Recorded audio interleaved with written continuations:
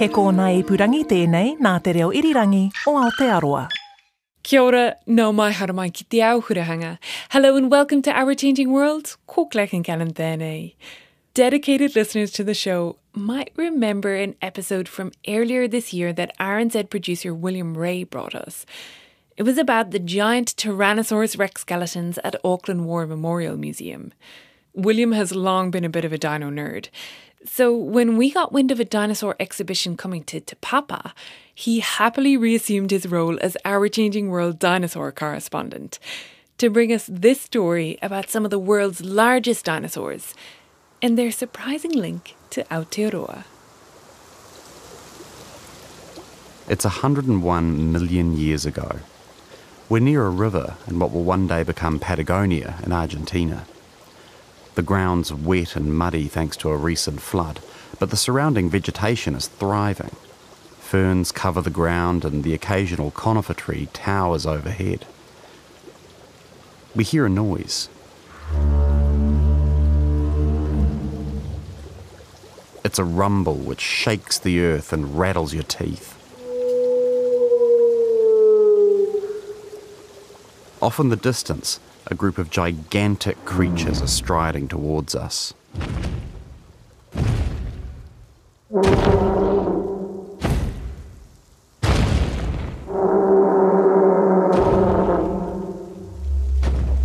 The largest are over 30 metres long, with a long neck and tail stretching out either end of a giant barrel-like body, held up by 4 legs, each as thick as a large tree trunk. These are Patagotitan, a type of sauropod dinosaur, and they're among the largest animals ever to live on land. There is nothing close to these animals on Earth today. The biggest African elephant would look tiny beside them. Before long, they're all around us. One lowers its massive head and gives us a sniff.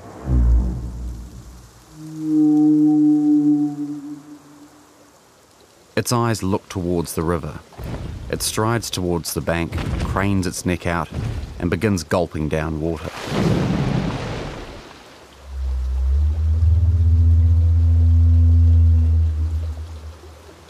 The rest of the herd start wandering away, but our dinosaur isn't fazed. Healthy, fully grown Patagotitan are virtually invincible, simply too large for even the biggest predator to tackle. But today, that size is our dinosaur's downfall. It tries to turn and walk away, then stops. While it was drinking, its colossal legs sank deep into the muddy riverbank. As it struggles to lift one leg out, the others only sink deeper. By continuing to struggle, it's only digging its own grave. Eventually, our Patagotitan collapses into the mud for the final time.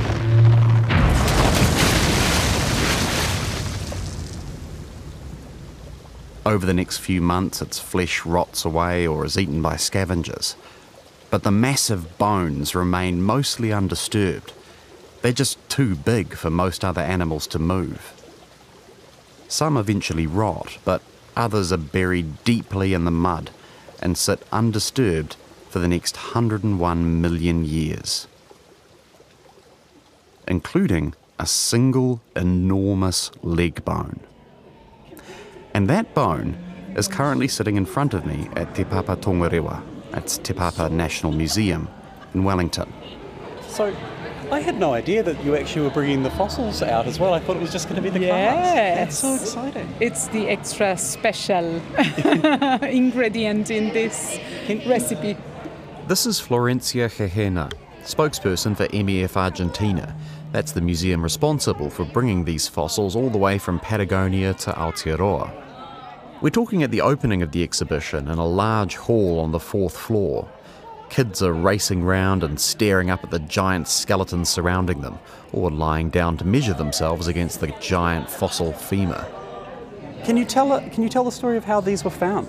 Yes, it's an amazing story. You know, a farmer in Chubut, near our museum, he was on daily tasks, and he found a rounded, rock, and he thought that it was those balls, rock balls that are very common in Patagonia for playing bocce. Bocce are like an Italian bowling. He was like, okay, I'm going to be the champion here because I found a very big bocce.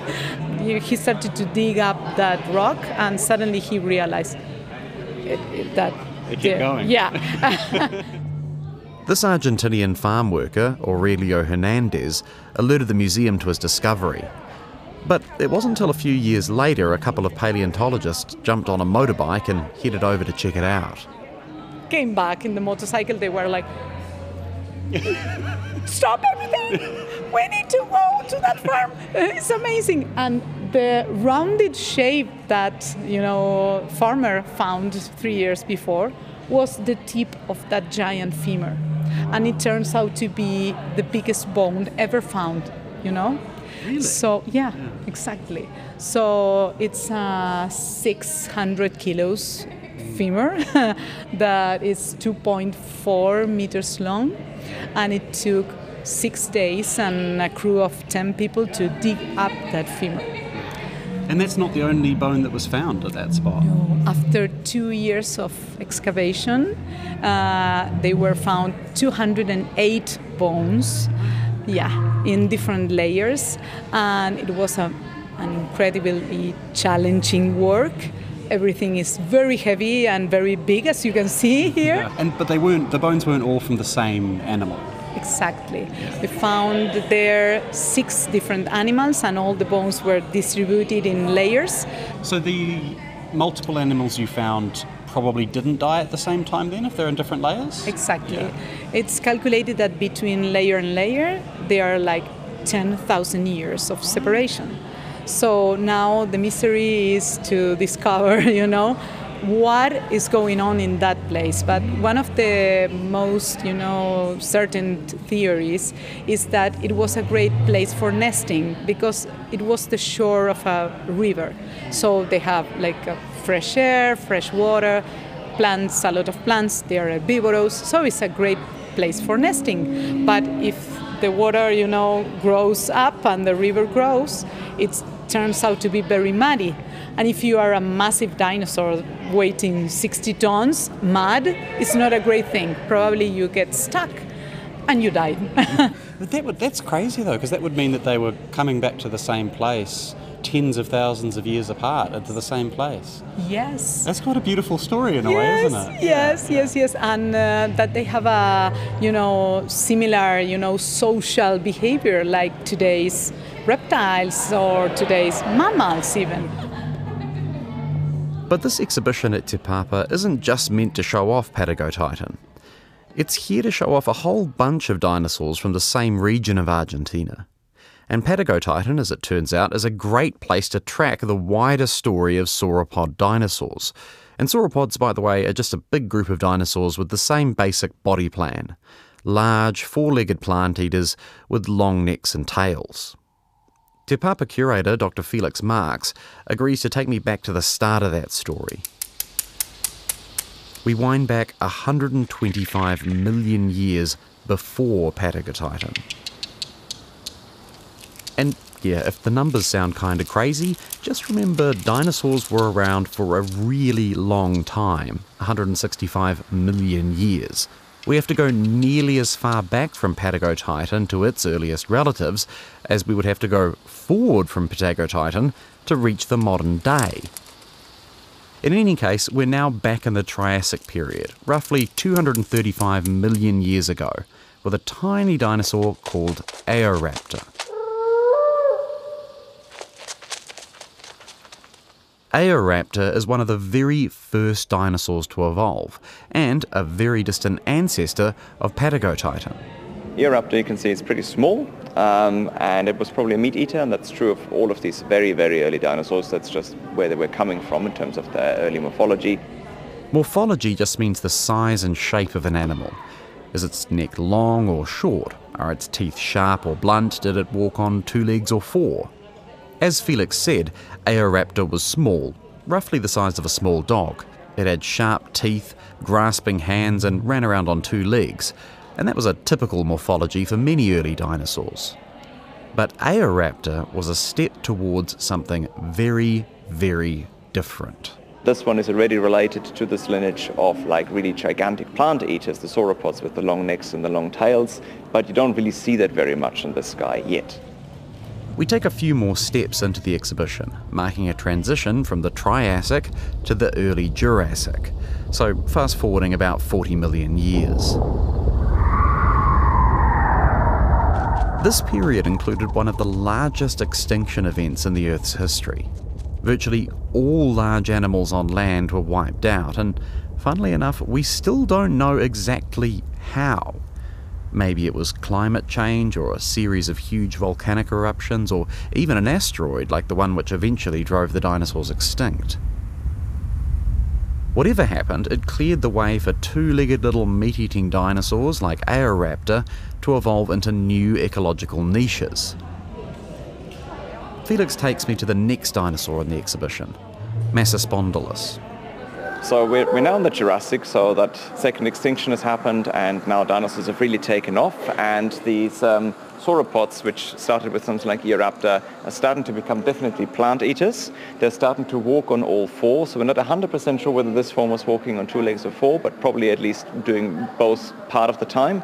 And you can start to see a head with much blunter teeth, for example, and you start to see a bit of a longer neck. And this is what we would call a pro-sauropod, so something that came before the true sauropods, but definitely on the way there. Massospondylus definitely looks a bit more like Patagotitan in terms of basic body shape, but it's still pretty small. Maybe the body mass of a large dog, but much longer. But as we get further into the Jurassic, things get a lot bigger. And we run into Felix's personal favourite dinosaur from the new exhibition, Brachytrachelopan.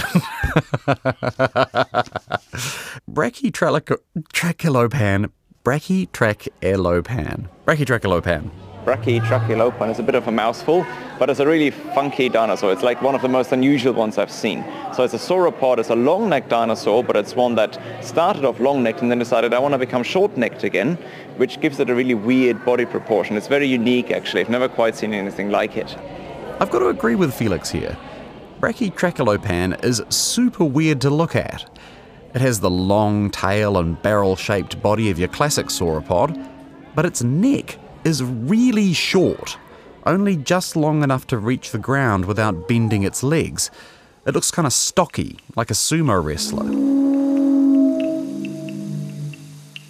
And Felix says they think the reason it evolved this way is linked to the breakup of the supercontinent of Pangaea into two smaller supercontinents. There was Laurasia in the north, which is made up of what's now North America, Europe and Asia, and Gondwana in the south, made up of the land that's now South America, Australia, New Zealand, India, Africa and Antarctica. Both of these supercontinents had dinosaurs on them, but in Gondwana there was a big group of dinosaurs missing, the Ornithischians. Ornithischians were extremely successful in the Northern Hemisphere in the role of mid-sized herbivores, browsing plants low to the ground, kind of like a modern-day buffalo or rhinoceros.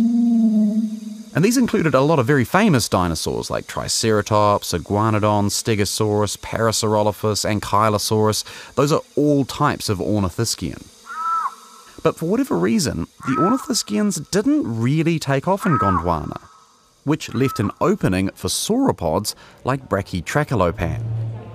In the environment where it lived, there weren't things like Triceratops or Iguanodon around, nothing of that size that would otherwise have eaten plants at that level. And so sauropods started to evolve these shorter necks and smaller sizes in the area to actually make use of that ecological niche.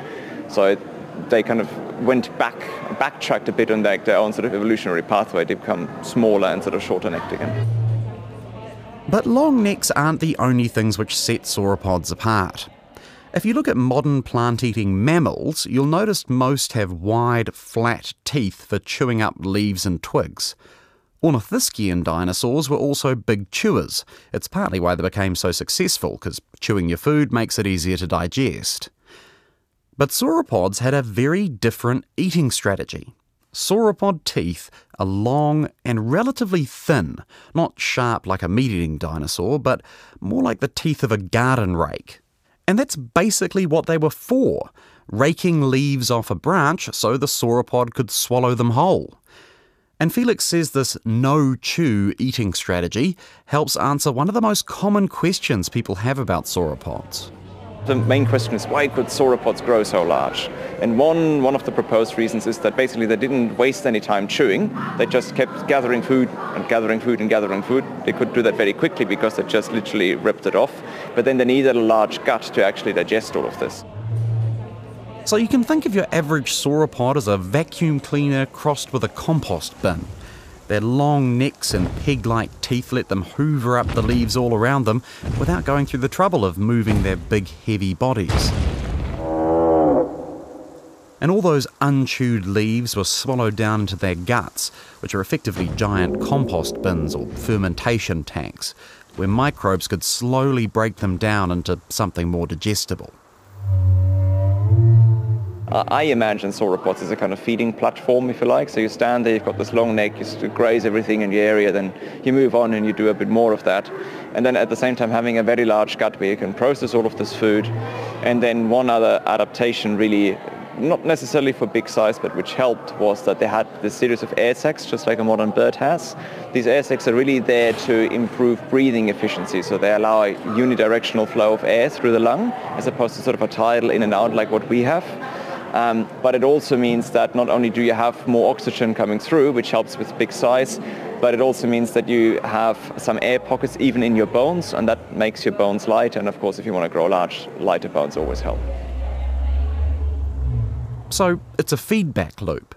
For a sauropod, a bigger gut meant more efficient digestion, but being bigger meant they had to process more food, which then meant they needed a bigger gut, and so on and so on. And at the very end of this feedback loop, we find the star of our show, the biggest animal ever to walk the earth, Patagotitan maiorum.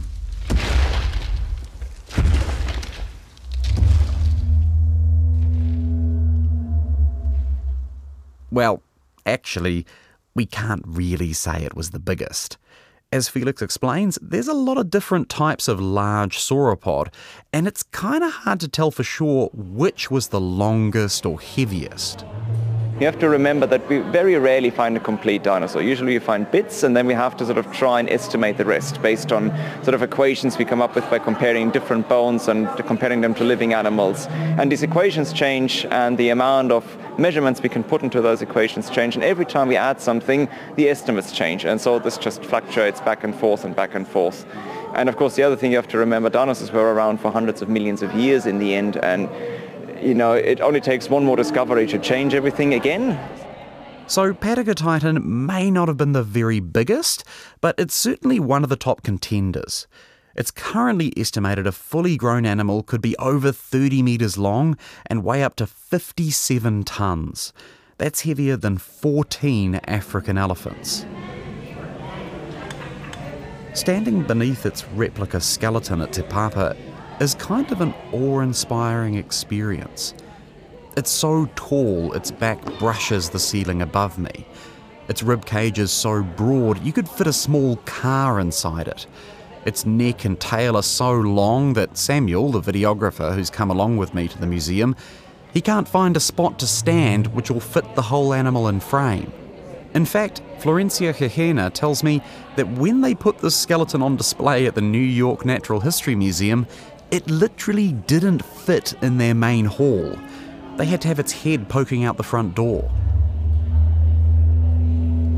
It creates this sort of feeling in your gut, doesn't it? Just seeing something so huge and imagining how it must have moved, and yeah. Yes, and the challenge that is to be a giant, you know? Imagine the blood pressure, the handling of air, the lungs, you know, the legs of this dinosaur, they have strong muscle attachments because they must have muscles like compression socks, you know, to regulate the blood pressure. Right, of course. Yeah. Because if it raises up its head, that's like, what, a 30-metre pressure differential between the head and your toes. Exactly. Yeah. You need a powerful, you know, pumping, heart there. So the heart is, thought to be 1.5 meters, in diameter. And everything is a challenge, and you need to eat a lot. You need to eat all the time, actually. It's very stressful. So it's quite a challenge to be a giant in the Cretaceous. And here's the next crazy thing. Patagotitan wasn't the only giant dinosaur whose fossils were found at that farm in Patagonia. And I was hearing the other thing that you found at the same site was a whole bunch of teeth from this other huge dinosaur which we were standing next to. Yes, this is Tyrannotitan. Tyrannotitan is from a very, very well-known family of dinosaurs, of carnivorous dinosaurs, that it's called Carcharodontosaurus, and that means dinosaur with teeth of a shark. The teeth are like a shark in that they're serrated along both edges, but also seem to have fallen out of the animals' mouths fairly regularly. But they grow again, like sharks, So we found it's very common to find a lot of different kind of teeth from Carcharodontosaurus there, because they are like spending their teeth everywhere. The replica skeleton of the animal which shed these teeth is standing by the opposite wall. And while it's not nearly as large as Patagotitan, it's still a monster. Tyrannotitan was among the largest predatory dinosaurs to ever exist, possibly as big or even bigger than its North American equivalent, Tyrannosaurus rex. And Felix Marx says the fact Tyrannotitan teeth were found alongside Patagotitan bones is pretty good evidence Tyrannotitan fed on this giant sauropod. Although that doesn't necessarily mean hunting. It meant probably scavenging, maybe hunting. You probably wouldn't have one of them take down an adult Patagotitan. A young one, a sick one potentially, and of course there's always a chance that they might have hunted in groups. You never quite know. But scavenging, to be honest, is just easier. I mean, if you have a big carcass lying around and you're a Tyrannotitan, no one's really going to argue with you. So in that case, why not? Why not just make use of what's already there? It's amazing to look at all these fossils and casts, and while the dinosaurs look so strange and foreign, actually, it's kind of a homecoming for them. I'll let Florencia explain. Actually, one of the scientists at our museum, when we started to pack everything, for shipping 2 years ago, and one of the scientists was there and was looking the shipping list and, the packing and everything like that, and he was like, so these dinosaurs will come back to Australia and New Zealand, and we were like, what? Remember, we mentioned South America and Aotearoa were once part of the same southern supercontinent, Gondwana. We've been, sharing fauna and flora with Australia and New Zealand, India and South Africa during 100 million years because we share the Gondwana continent. And these dinosaurs are just coming back to their home, Because, we were all together united by the Antarctica Bridge. So that's it was mind-blowing for me, And for some more evidence of this link, Felix Marx took me down to the basement at Te Papa to show me, well, at first glance it looked just like a lumpy rock. Now it doesn't look like much, but you can sort of see like the front and the back here, and that shape gives it away as a titanosaur. This lumpy rock was pulled out of a tributary of Te Hoe River, just south of Te Urewera in 1999, by the famous fossil hunter, Joan Whiffen. She found it while hunting for fossils of large marine reptiles. I'm not 100% sure. I think this was one of the last ones, maybe the last ones she found, of dinosaurs at least. And from what I recall, she said she was actually in the field and saw bone structure that looked a little bit unfamiliar, that didn't look like sort of the typical marine reptile, but she didn't quite know what to make of it. And so specimen was then taken out of the field and was starting to be prepared. And in the end, it turned out to be the titanosaur. Titanosauria is sort of a subgroup of sauropods, and it's a group which includes Patagotitan. So maybe New Zealand was also once home to giant long-necked dinosaurs. What's more, Joan Whiffen also found several other dinosaur fossils in her life, including one from a large meat-eating dinosaur, maybe even a relative of Tyrannotitan, although this one would have been much smaller. These single bones can't be used to reconstruct full animals. But if we look at fossils from all over the lost supercontinent of Gondwana, places like Australia, Africa, South America, India, we can at least start to build a picture of Aotearoa in the age of the dinosaurs.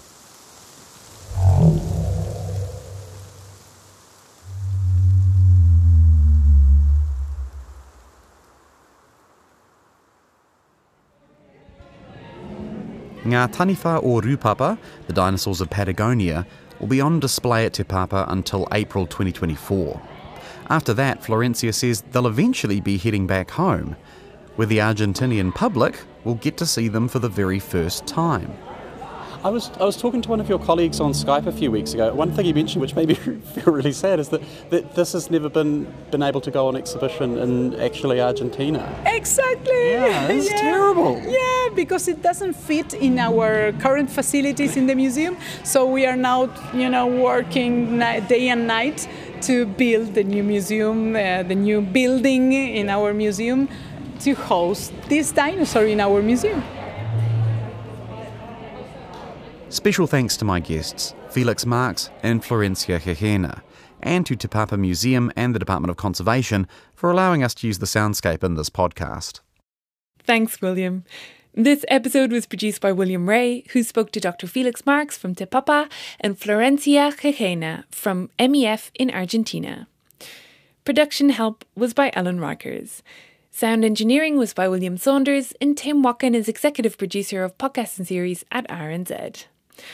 Our show webpage is at rnz.co.nz/Our Changing World and will include a link to a video from the dinosaur exhibition. If you've got feedback for us, you can email ourchangingworld@rnz.co.nz, or you can find us on Facebook or X, where we are at RNZ Science. Now, when he's not making Our Changing World dinosaur specials, William Ray produces the multi-award-winning podcast Black Sheep. Its sixth season just bagged the award for Best Overall Podcast for the 2023 New Zealand Podcast Awards. Black Sheep tells the stories of the shady, controversial, and sometimes downright villainous characters of New Zealand history. The episodes are beautifully produced, creating scenes that take you back in time. I highly recommend it. Find it wherever you get your podcasts or on the RNZ webpage. This is our last new episode for the year, but never fear. From next week, we'll have some replays and some podcasts made by science communication students to keep you entertained across the summer break. But from all of us at Our Changing World HQ, as we wrap things up for 2023, tēnā koe I whakarongo mai I tēnei tau. Thanks so much for listening this year. Ko Clark and Kananaho. Have a great week. Kia pai te wiki.